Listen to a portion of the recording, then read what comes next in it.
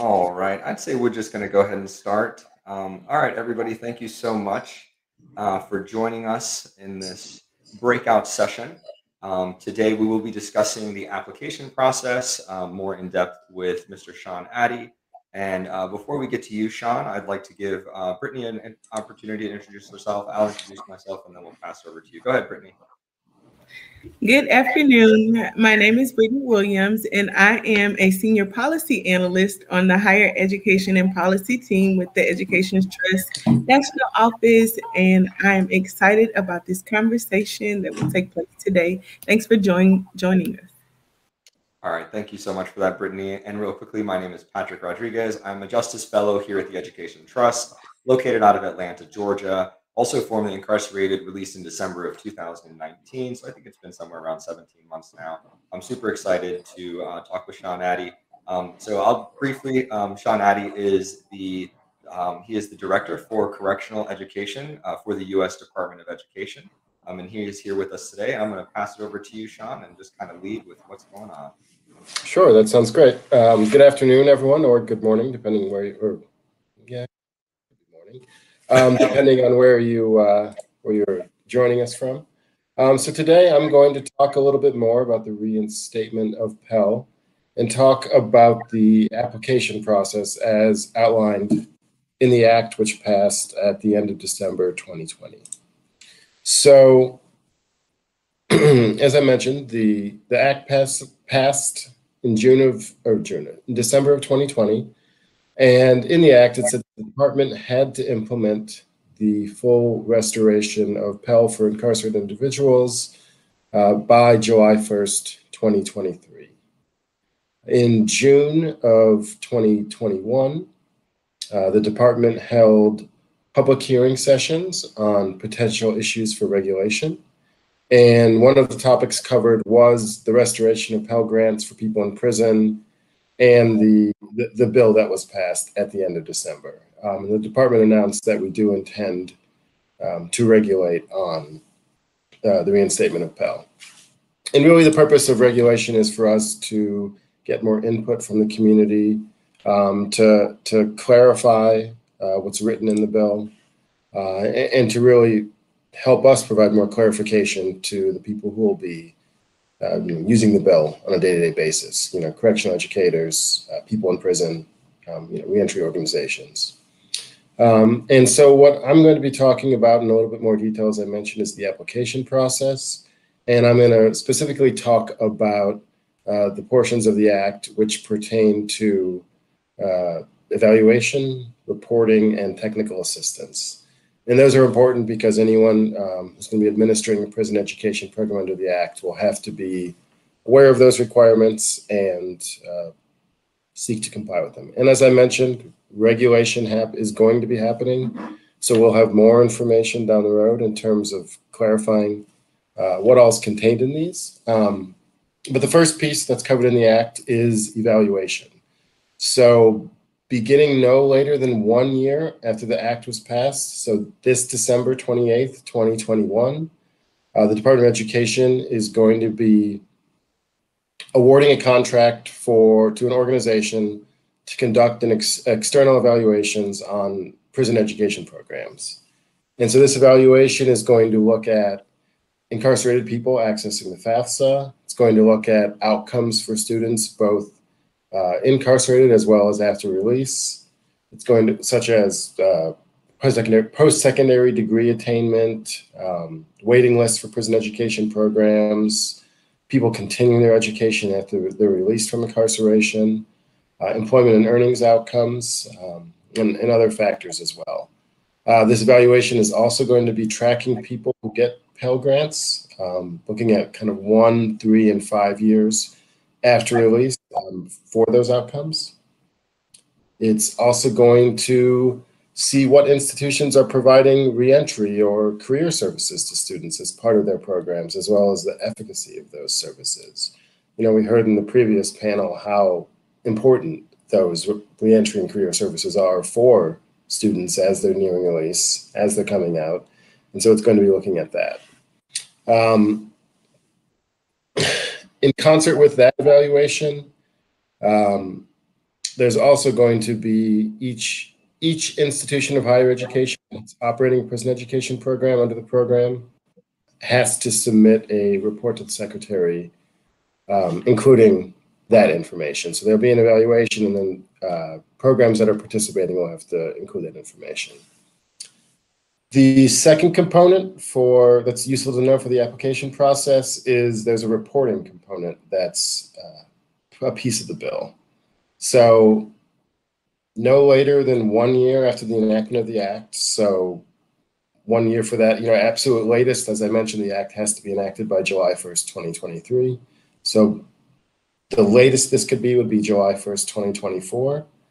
The department has to put out a report on an annual basis. And that report is going to be looking at, who are the institutions who are offering prison education programs? How many people are getting Pell Grants in those institutions, those educational institutions? What are the demographics of the people? We heard earlier, in that discussion about equity and looking to see what students are actually participating in the program. And so part of this report will be demographics for confined or incarcerated people, how much it's costing for students to attend. Students have a cap for a Pell Grant, and so I think it'll be important to see what programs are charging and what kind of financial aid students, especially Pell Grants that students will still have available. We're going to be looking in this report at the mode of instruction. So obviously, due to the COVID pandemic, a lot of educational institutions switched to distance or using tablets or some kind of, correspondence course, but looking to see what mode of instruction these programs are operating. Looking at academic outcomes for students, looking at post-release outcomes, continued post-secondary enrollment, credit transfer, job placement. Looking to see if students are transferring between prison education programs. What kind of programs are commonly being offered by all of these institutions that are participating in the program? Instructor turnover is something we'll be looking at, as well as sort of some general findings regarding best practices for instituting prison education programs. And then finally, there's going to be a technical assistance report, a technical assistance piece to the project. And I think this is important because there are a lot of existing programs that are providing prison education, but there's also going to be new programs. And there's also going to be programs who may not be using Pell Grant funding, may be operating off of private funding. And so sort of walking people through the hoops of what it means to, as we heard earlier again, how to access the FAFSA, how to fill out a FAFSA, things you need to think about. So there's going to be a technical assistance component for this project as well. And that's something where the Department of Education will be working with the Department of Justice. Department of Justice obviously is jurisdiction over the Bureau of Prisons, which is one of the places these programs will be offering. And so really we're going to be providing technical assistance to help these programs to make sure they're delivering high quality education, to make sure that students are succeeding and that these programs are effective. So that really quick is as of right now, as I mentioned, regulation is going to be happening, but that is the things to know about for the application, when you're thinking about the application process to participate in the program. Okay, well, thank you so much for that, Sean. That was a lot, but I think that you definitely went over a few things that are pretty interesting to me specifically. And so that is that kind of that time frame between now and 2023. Do you feel, I know that there's a very big movement for individuals to push for Pell Grant to get reinstated as quickly as possible, but do you feel like the step wedge design actually supports the Department of Education in terms of maybe going about Pell Grant implementation in the correct way? So do I think it's a little bit of a tough question, but do you think that the pause of not getting it enacted immediately can act as a benefit? Is kind of what I'm asking. That's a great question, because the easy answer is yes, but what about people who are in prison right now and aren't doing anything and are eligible and want to enroll in post-secondary education. So it really is a balancing act of, yes, but not yet. It's easy for me to say that here at the department, when I'm not thinking, how am I going to get a job when I get out of prison, or how am I going to, start from scratch with education on top of everything else while incarcerated. But I think, again, as I said, it's easy for me to say this without having to live it. I think for the long-term benefit of the program, when we think about Pell being gone for 26 years functionally, I think when we talk about the long-term benefit of the program, and not even the benefit of the program, the benefit of the students, it's having, potentially guardrails. It's having quality programs that students can choose from to enroll, so that they're going in and they're getting 45 credits or 60 credits towards a BA or getting an AA. Yeah. So I think in the long term, just in terms of with the long-term view, I think, good things take time. I think there could be a concern that if we did rush things, then there could be program quality concerns that arise. It was a bipartisan bill that was passed, but I think it's still, it behooves us to be thoughtful, in our approach to implementation, I think, and also to listen to as many stakeholders as possible.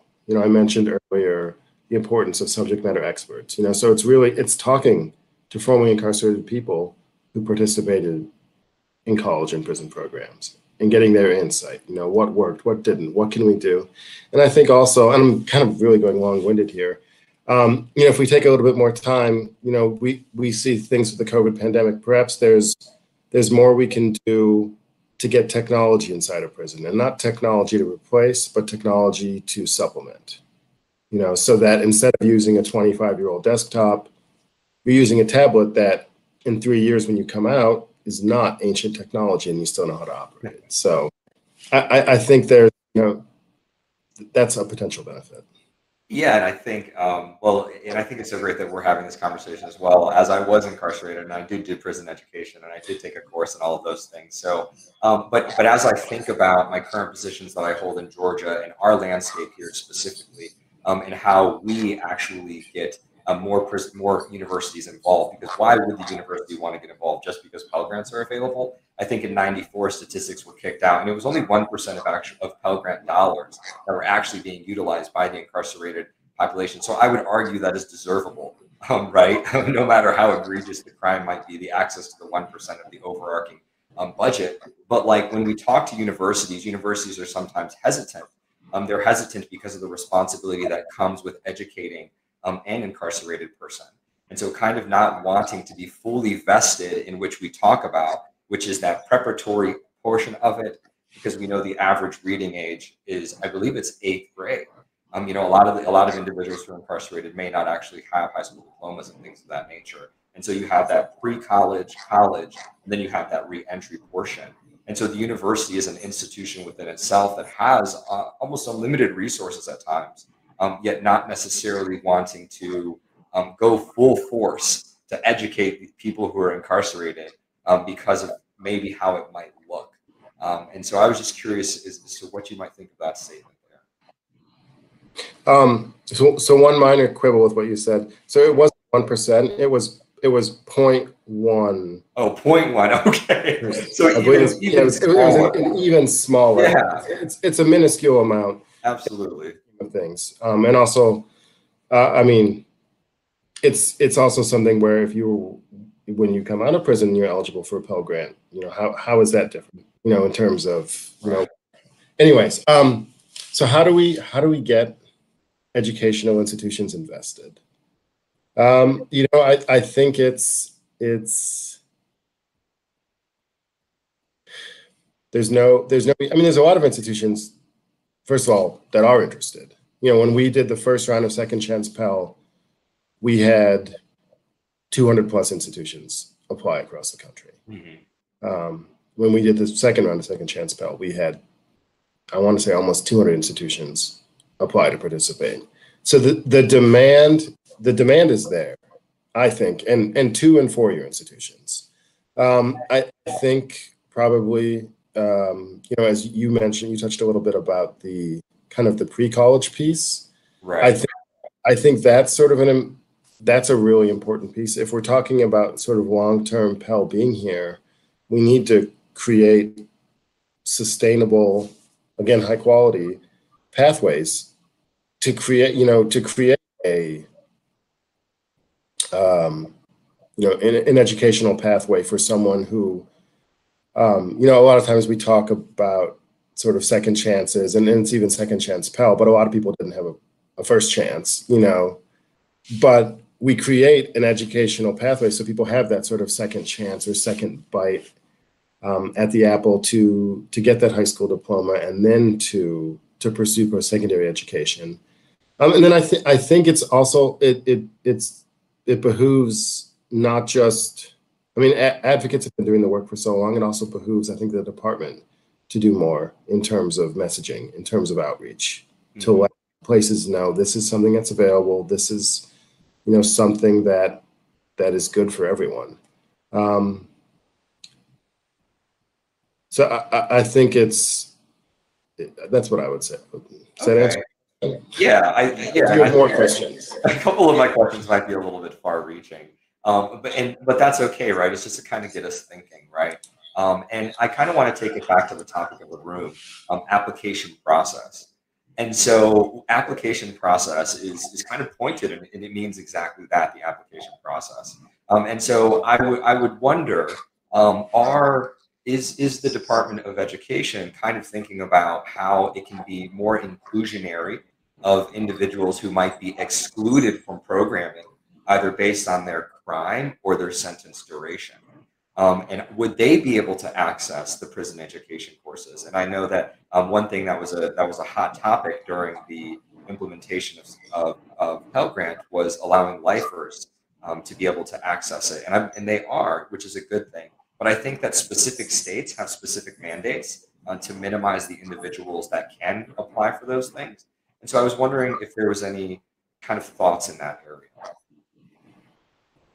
So, I think the department would, and I think that would be part of our messaging, that, when Pell was restored, it was a clean lift, mm-hmm. anyone who, and I think that would really sort of fall under the technical assistance piece, as people are looking to implement programs or improve their existing programs. That technical assistance piece, I think, is crucial, just to remind states and to remind departments of correction, as well as institutions of higher education, that everyone is eligible. And it's something that they need to be cognizant of when they're thinking about their sort of their admissions process for people to participate in post-secondary education. As long as you can get in the program, you should be eligible for it. You should be able to enroll.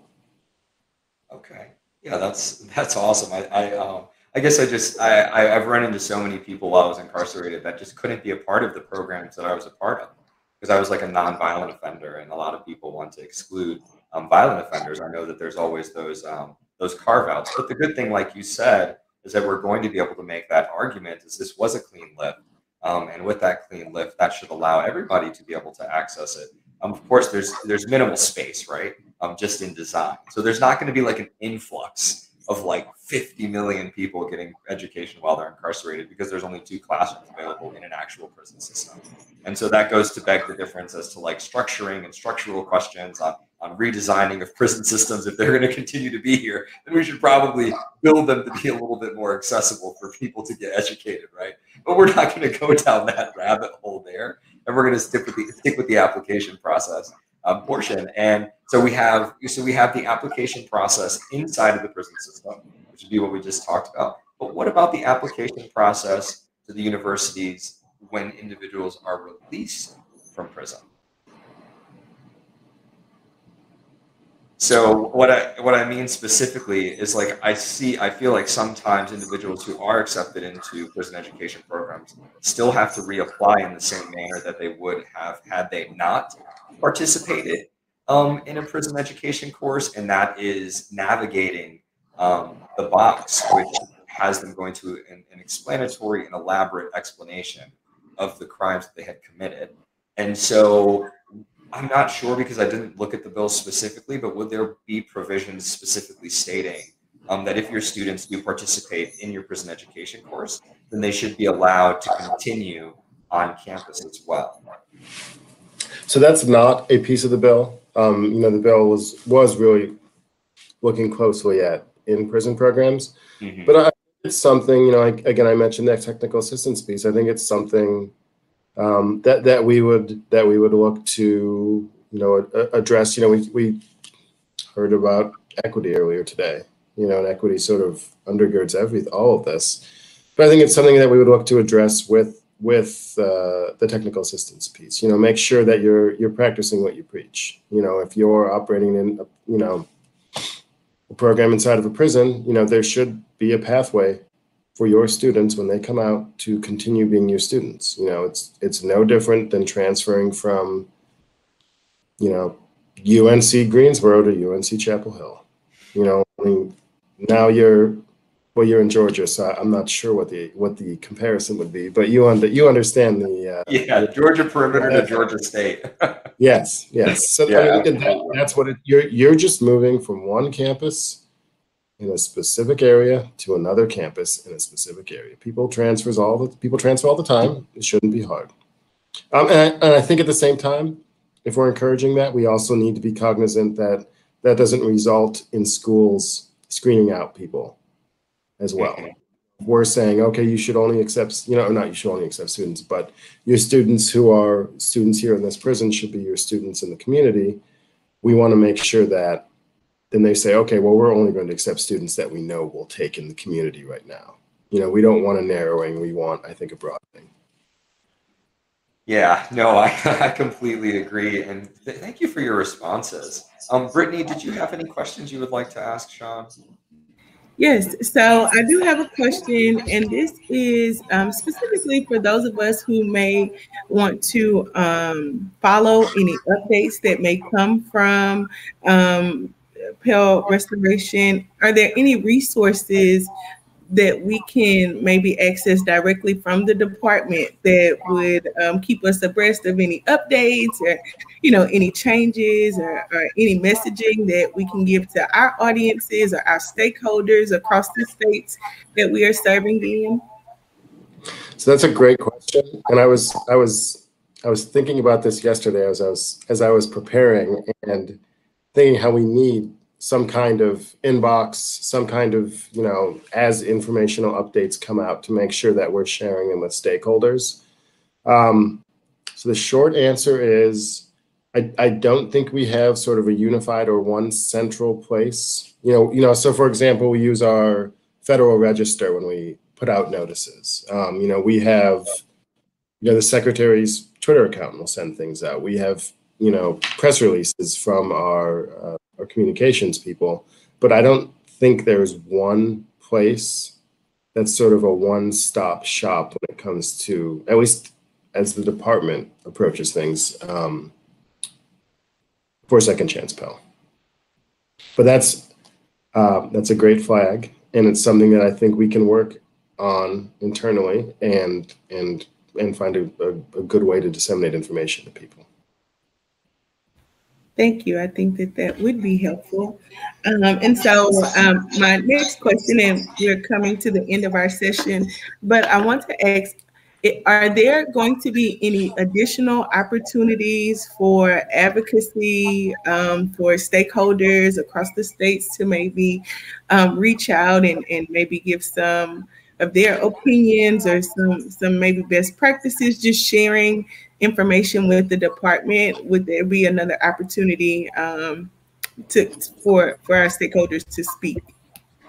So the one thing that I'm aware of right now, I mentioned it earlier, is the negotiated rulemaking sessions that are going on. Let me see if I can pull up a quick link to drop in the chat for how people can find out more about becoming involved in that. But that would be the main place that people could provide input or feedback on restoration of Pell, as we look to. And while you are pulling that link, this is just a flag for our participants here that Ed Trust has already provided comments and made a statement, and those comments are still publicly available. You can find a link to that information on Ed Trust website, as well as previous NIGRIC documents. That's correct.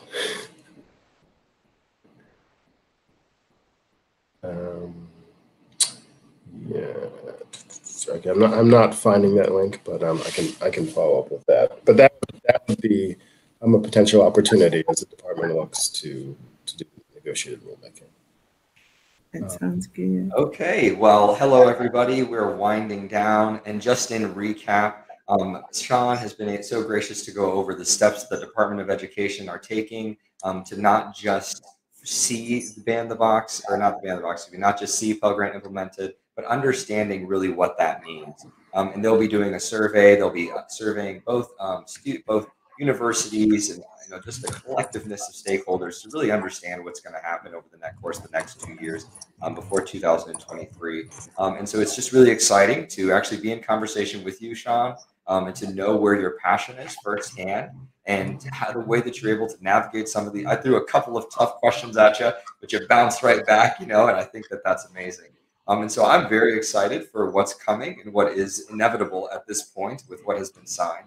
Did you have any final thoughts before we allow our guests to continue?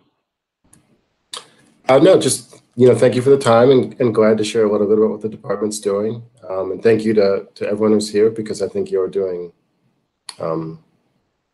what I would say the real work, the on the ground work. I think it's easy at the department to sit in an office and send emails and talk on a video chat. But I think, I really appreciate everyone who's also responsible for Pell being back too. Mm-hmm. Well, thank you so much for that. We're fighting. We're doing what we need to do. And I think that there's a role for all of us to play. And so we appreciate you just as you appreciate us. And I think that that's important to be said.